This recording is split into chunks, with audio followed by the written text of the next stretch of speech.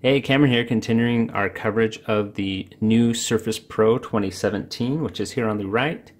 And I had some really great response to the throttling video that I did showing the different throttling characteristics, seeing that the new Surface is able to hold about 16 sustained watts of power, where the old one could only hold about 12. So I just wanted to show some real-world examples of that in several games. First thing I want to mention is both these devices have been plugged in for hours and they are fully charged. Since it's not really thermal throttling, power limit throttling, which is affected by temperature, is such an issue, I've made sure the batteries are completely charged. So that way, when you have a battery charging, it actually heats up and it can limit your performance because it gets too hot. So they've both been charged. They're both in the exact same state. Both are configured exactly the same. Same resolutions. We're going to be using absolute highest resolution, highest game settings on this game. League of Legends is what we're doing first, and it's a popular game. It's a great game to play on Surface because you can run it at full resolution and still get over 60 frames per second for the most part. But let's go ahead and compare the differences between the two. So I'm going to start up just the tutorial, and I've got Fraps running, so pay attention to the frame rates. Note how much quicker that one pops in.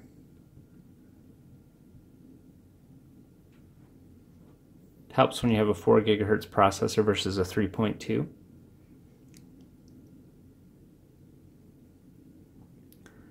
So like I said, the settings are set to absolute highest resolution. And to start off the bat, you can see that we're getting 90. We started with 90, where this one's only at 54. Well, only. That's still pretty dang good for what it is. The fan on the Surface Pro 4 is really starting to ramp up here. And as the heat rises, we may see the frame limit quite a bit. This one's chugging along. It had that initial spike at 90 frames a second. I'm pretty sure that's the 30 watt limit that it's able to bump up to. This one has a 25 watt limit that I've never seen it go above that. But this one, the first 90 seconds, or depending, I don't know the exact time frame, but the first little bit, it has 30 watts of power. But boom, check that out. That is a interesting result. I'm actually very surprised here. The new Surface Pro is running at almost double the frame rate of the previous version. These are both i7 devices, forgot to mention, with the Iris graphics, and this is interesting. So we'll kind of walk around. The point of this is to find the point where both of these really start to throttle, which the SP4 really already sounds like it may be struggling. It's already limited frames from 60 to 44, while the new Surface Pro, I mean, these are the exact same graphic settings, and it is really doing marvelously in this game. There we go. It's bumping down a little bit now. So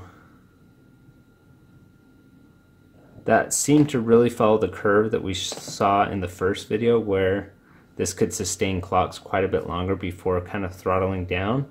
So my guess is at this point, this one is being limited to about 16 watts, where this is at about 12 watts. And that makes a big difference. So in sustained gaming, 55 versus 43. So this lets you basically game full screen, highest settings in League of Legends at close to that 60 frames per second that the monitor refresh rate is the cap anyways. So really some interesting results there. I think this is what we're kind of going to see in all these games, is just the fact that there's more TDP, 16 watts versus 12. You're going to have about that ratio of performance increase in sustained loads. The other thing that's really cool is, the Surface Pro 4 is just so much louder than the new Surface Pro. I'm going to show you.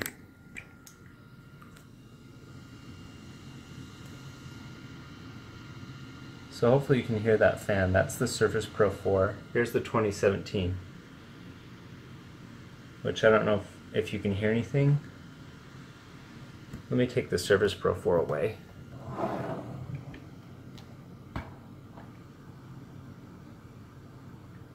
I literally cannot hear that thing over the Surface Pro 4 fan. So that is awesome. So let's go ahead and move on to a different game. Okay, so here we are in Portal, and just barely loaded up the game. I have this also set at native resolution.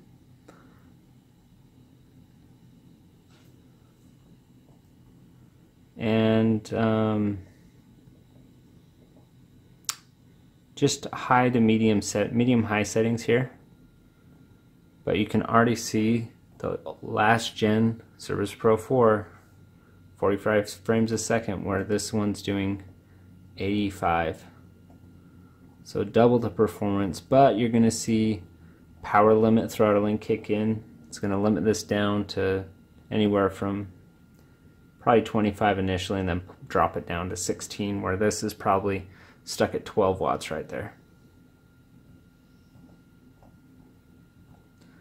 But you can see already that that's a good result.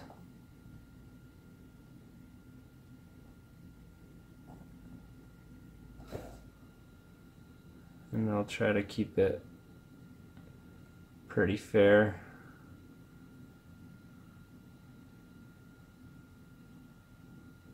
So now they're both probably hit their max throttle, and that difference makes this run 48 and this run 70, so pretty good.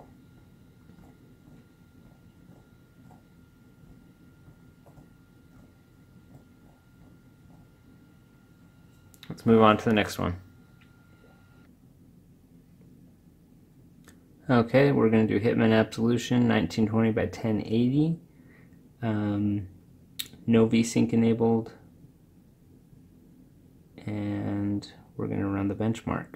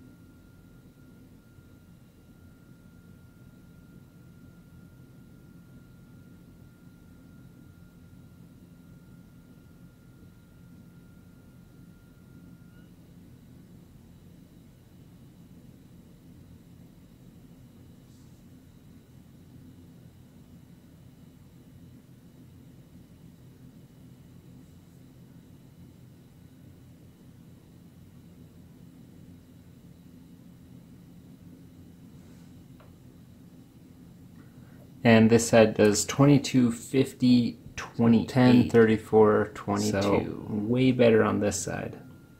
Despite the hardware itself being very similar in capabilities, the fact that it pulls back the performance because of the heat makes the new Surface Pro quite a bit better in the graphics department for sustained usage.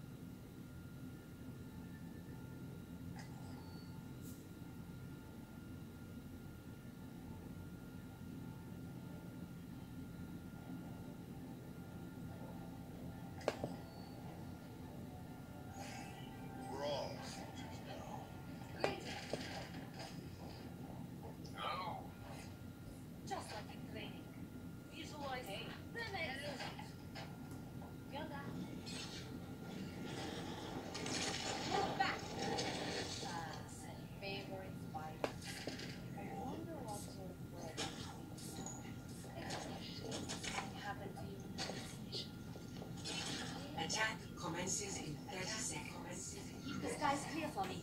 Well, it's our news somewhere. Damage boost, engage. Thanks for the assist.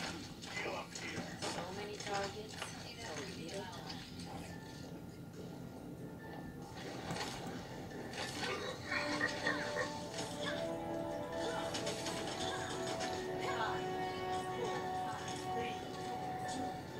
One. Attack commence. Attack. Capture objective A. Capture.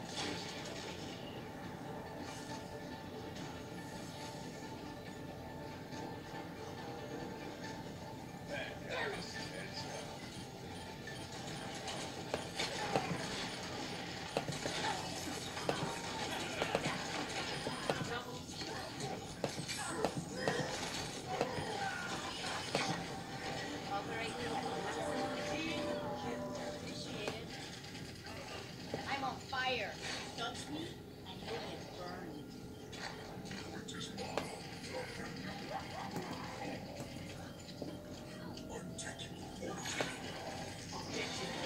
Capture. Yes, God.